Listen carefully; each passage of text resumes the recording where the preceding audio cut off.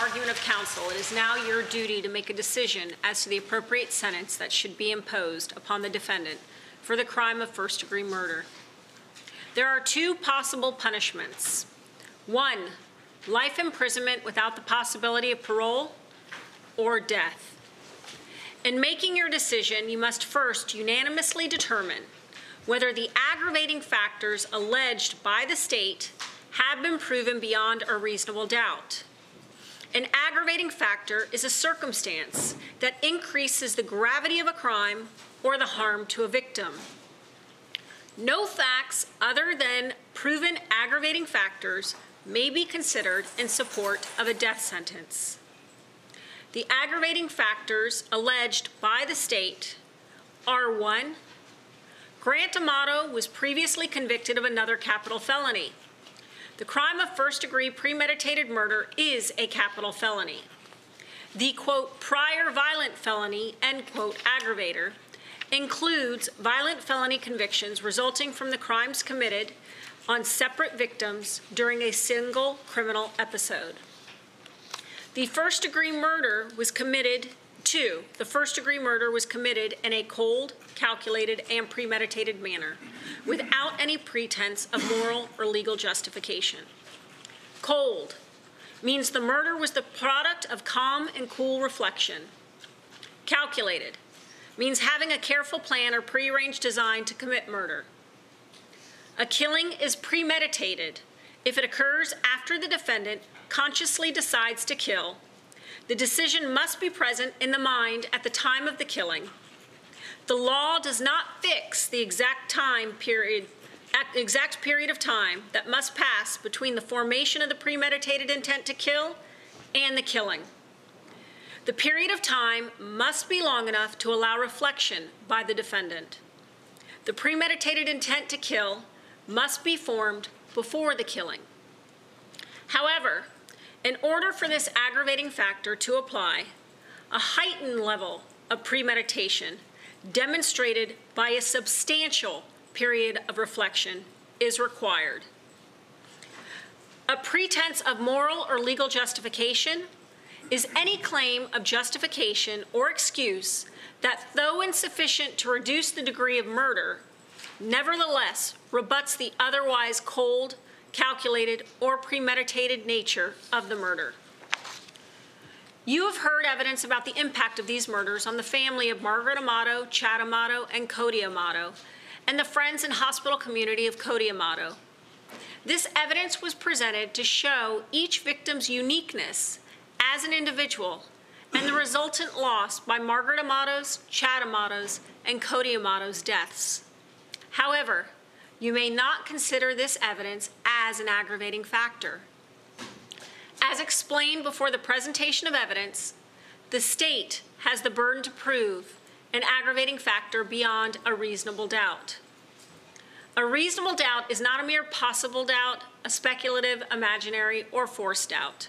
Such a doubt must not influence you to disregard an aggravating factor if you have an abiding conviction that it exists. On the other hand, if after carefully considering, comparing, and weighing all of the evidence, you do not have an abiding conviction that the aggravating factor exists, or if having a conviction, it is one which is not stable, but one which wavers and vacillates, then the aggravating factor has not been proved beyond a reasonable doubt, and you must not consider it in providing a verdict. A reasonable doubt as to the existence of an aggravating factor may arise from the evidence, conflict in the evidence, or the lack of evidence. If you have a reasonable doubt to the existence of an aggravating factor, you must find that it does not exist. However, if you have no reasonable doubt, you should find the aggravating factor does exist. A finding that an aggravating factor exists must be unanimous. That is, all of you must agree that each presented aggravating factor exists. You will be provided a form that makes this finding as to each alleged aggravating factor, and you should indicate whether or not you find each aggravating factor has been proven beyond a reasonable doubt. If you do not unanimously find that at least one aggravating factor was proven by the state beyond a reasonable doubt, then the defendant is not eligible for the death penalty, and your verdict must be for the sentence of life imprisonment without the possibility of parole. At such point, your deliberations are complete. If, however, you unanimously find that one or more of the aggravating factors has or have been proven beyond a reasonable doubt, then the defendant is eligible for the death penalty. And you must make additional findings to determine whether the appropriate sentence to be imposed is life imprisonment without the possibility of parole or death.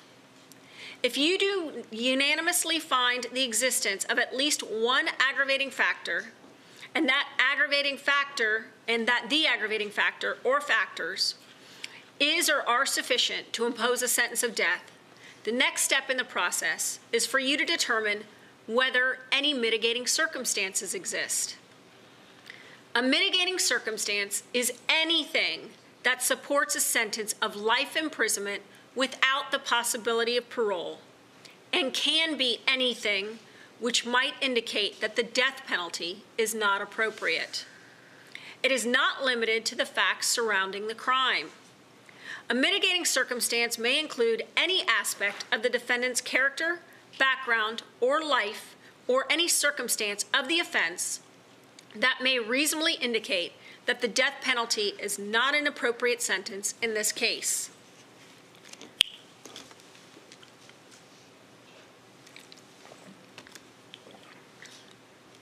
It is the defendant's burden to prove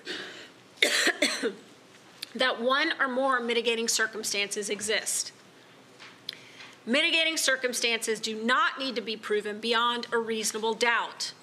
Instead, the defendant need only establish a mitigating circumstance by the greater weight of the evidence, which means evidence that more likely than not tends to establish the existence of mitigating circumstance. If you determine by the greater weight of the evidence that a mitigating circumstance exists, you must consider it established and give that evidence such weight as you determine it should receive in reaching your verdict about the appropriate sentence to be imposed. Any juror persuaded as to the existence of mitigating circumstance must consider it in this case. Among the mitigating circumstances you may consider are: 1, Grant has no significant history of prior criminal activity. Conviction of a theft is not an aggravating factor to be considered in determining the penalty to be imposed on the defendant, but evidence of that crime may be considered by the jury in determining whether the defendant has a significant history of prior criminal activity. 2, Grant Amato's age at the time of the crime.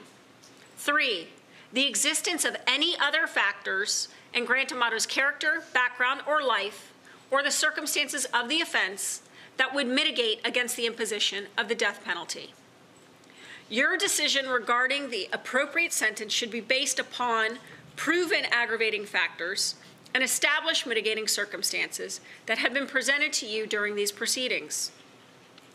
The next step in this process is for each of you to determine whether the aggravating factor or factors that have unanimously found to exist outweigh the mitigating circumstance or circumstances that you have individually found to exist.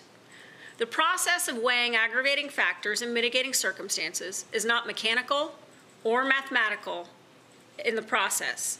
It's not a mechanical or mathematical process.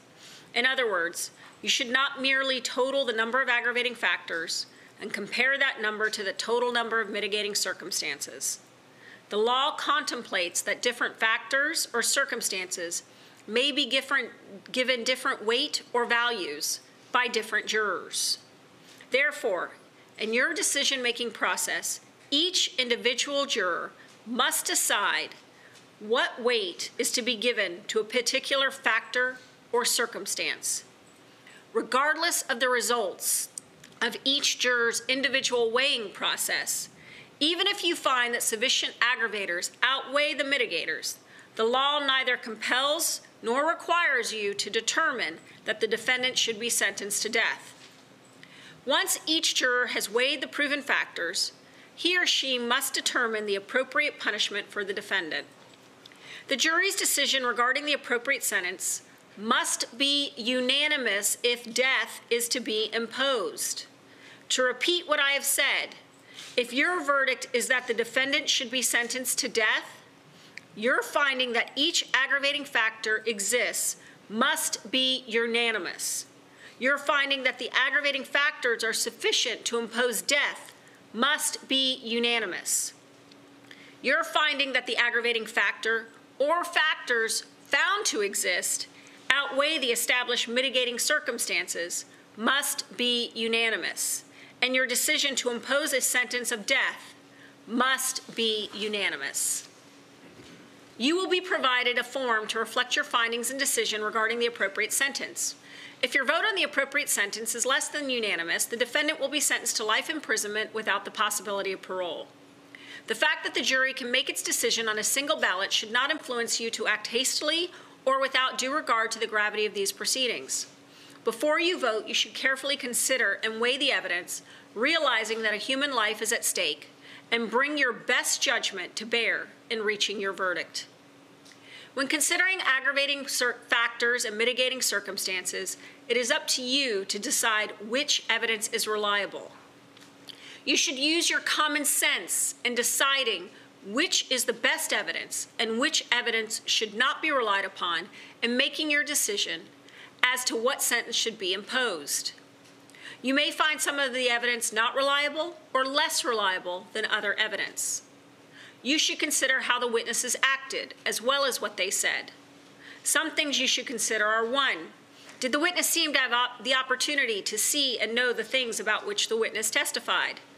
2, did the witness seem to have an accurate memory? 3, was the witness honest and straightforward in answering the attorney's questions? 4, did the witness have some interest in how the case should be decided? 5, did the witness's testimony agree with the other testimony and other evidence in the case?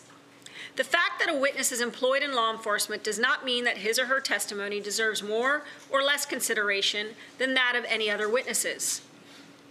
Expert witnesses are like other witnesses with one exception. The law permits an expert witness to give an opinion. However, an expert's opinion is only reliable when given on a subject about which you believe that person to be an expert. Like other witnesses, you may believe or disbelieve all or any part of an expert's testimony. It is entirely proper for a lawyer to talk to a witness about what testimony the witness would give if called to the courtroom. The witness should not be discredited by talking to a lawyer about his or her testimony. You may rely upon your own conclusion about the credibility of any witness. A juror may believe or disbelieve all or any part of the evidence or the testimony of any witness. The defendant exercised a fundamental right by choosing not to be a witness in this case. You must not be influenced in any way by that decision. No juror should ever be concerned that the defendant did or did not take the witness stand to give testimony in the case.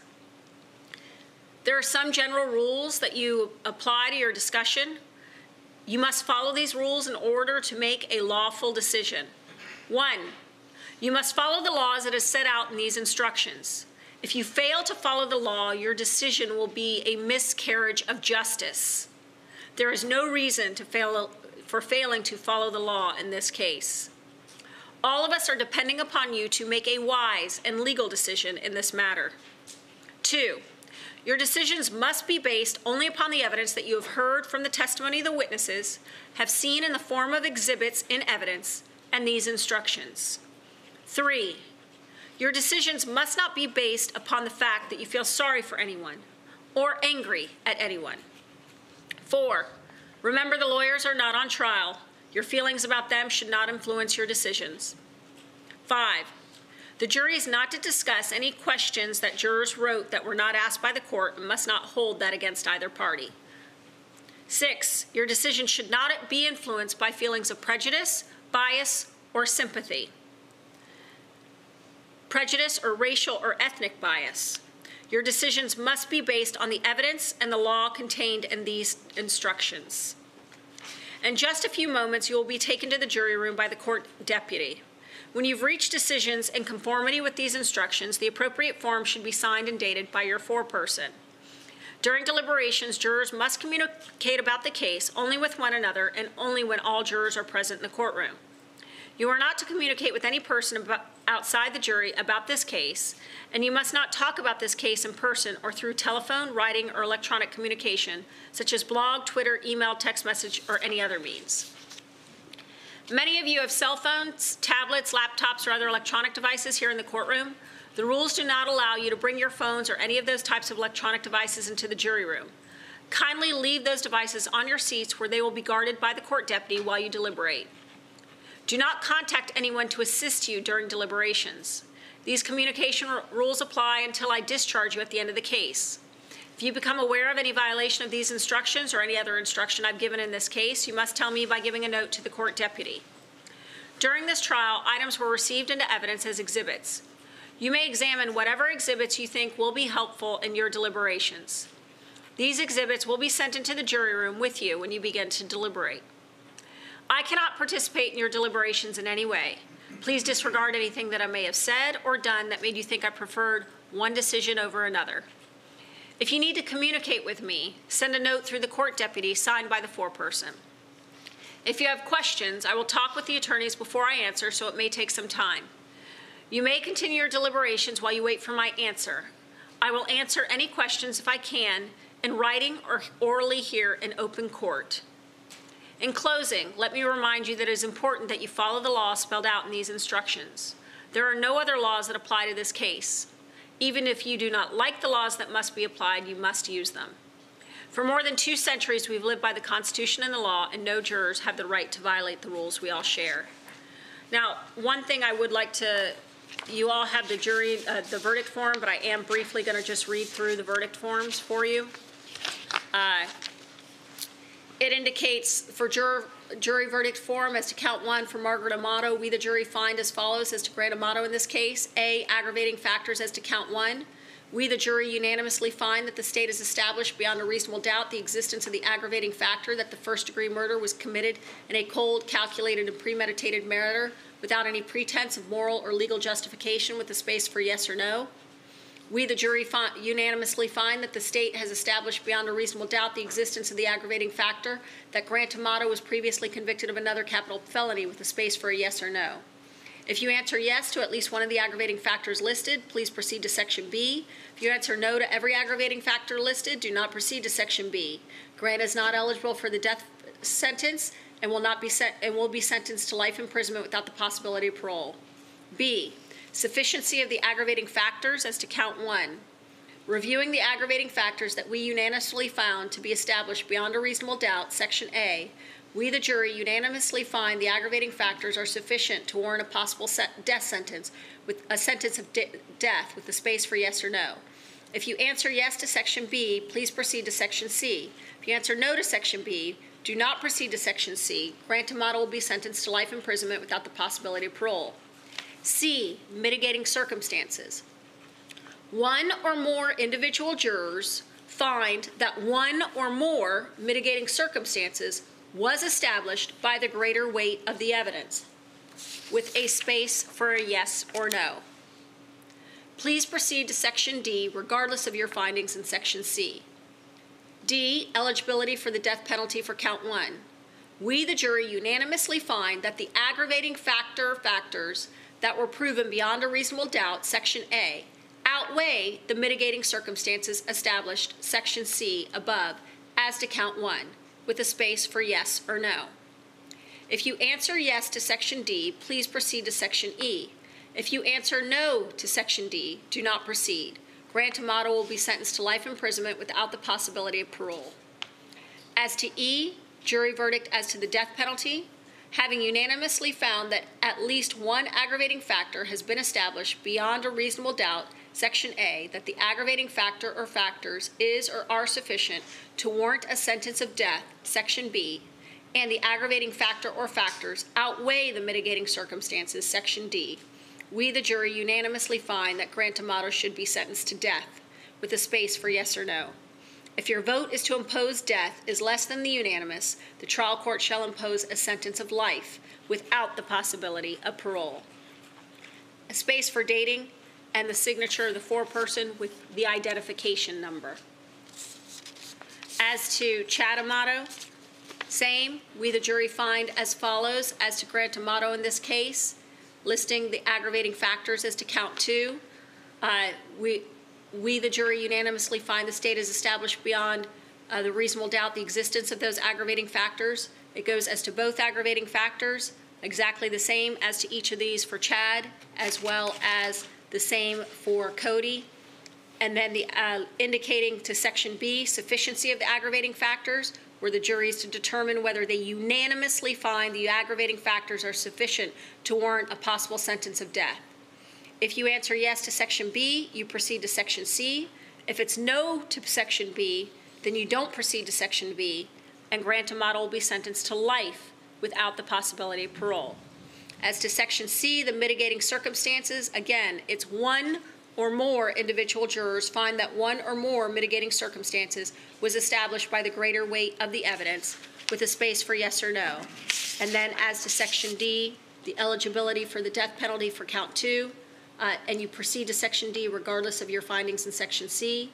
And the jury has to unanimously find the aggravating factors were proven beyond a reasonable doubt in Section A, outweigh the mitigating circumstances as established as Section C above as to count 2, with a space for a yes or no.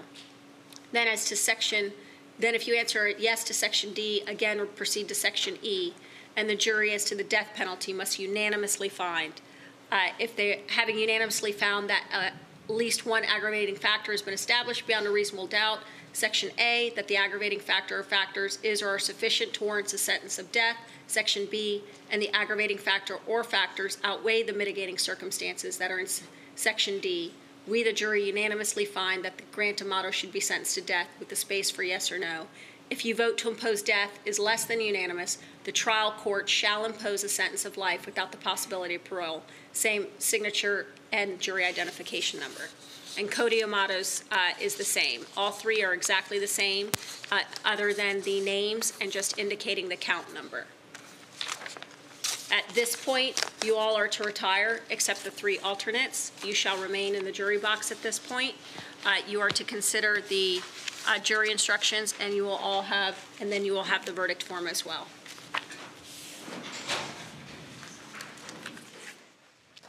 Let me get the final instructions to them.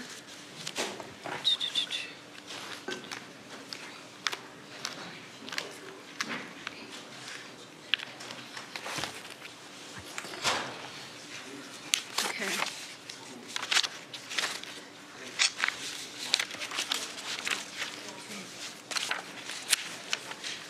That's 12. All right. Here are the jury instructions.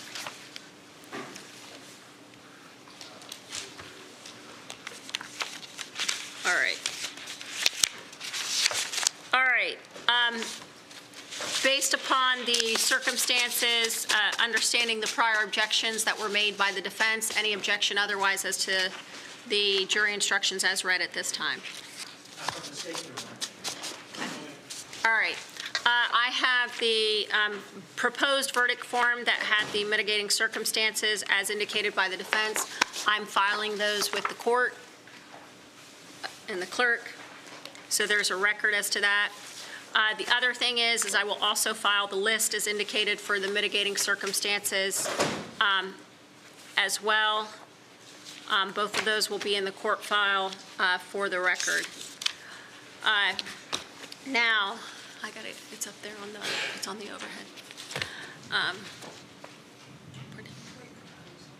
Yes, you can. And just so you know, I'm writing proposed on here. The defense is proposed, so that way it's indicated, because otherwise it's just handed as the jury verdict form. I appreciate you all coming back again. Again, at this point, just in case, depending on how the trial went, was whether or not we would need the alternates, and with the time frame that comes in between with everyone, we are not sure how these cases will proceed, so we do require you all to at this point, be present for here just in case we need you. Now, at this point, you all are essentially going to be discharged. You're free to go, which also means you're allowed to speak to anyone. You also can refuse to speak to anyone about this case. It's up to you. That includes friend, family, coworkers, or anybody who asks. You may have other people who, based upon this type of case, may ask you questions. You can refuse to speak to them, or you can choose to speak to them. That's entirely up to you at this point. You also now are free to watch all the news you want, go on Facebook as many times as you want. So all of those restrictions are also no longer imposed, okay? If I remember correctly. Okay, well, let's do it this way. That's what I thought. Okay, so I had that right. Okay, and that's here. Okay. All right, and otherwise your notes, if you could give the deputy your notes. All right, let me take those, and then we'll make sure that those are all destroyed. But thank you very much. You guys are free to go at this point.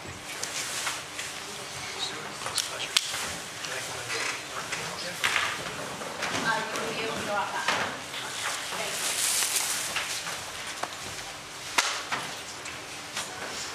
All right, so at this point, we are going to be in recess until we have a verdict or a question.